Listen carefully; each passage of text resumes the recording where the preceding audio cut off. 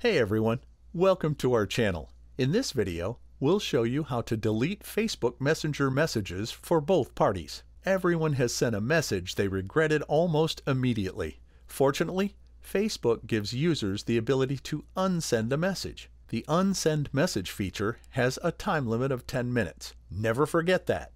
Without further ado, let's get started. Open the Facebook Messenger app. Open the chat from which you want to delete the message. Tap and hold the message, then select Remove. Tap on Unsend if you want to delete the selected message from both sides. Confirm your choice when prompted to do so. There we go. What other tips do you want to know? Let us know in the comments below. Thank you for watching.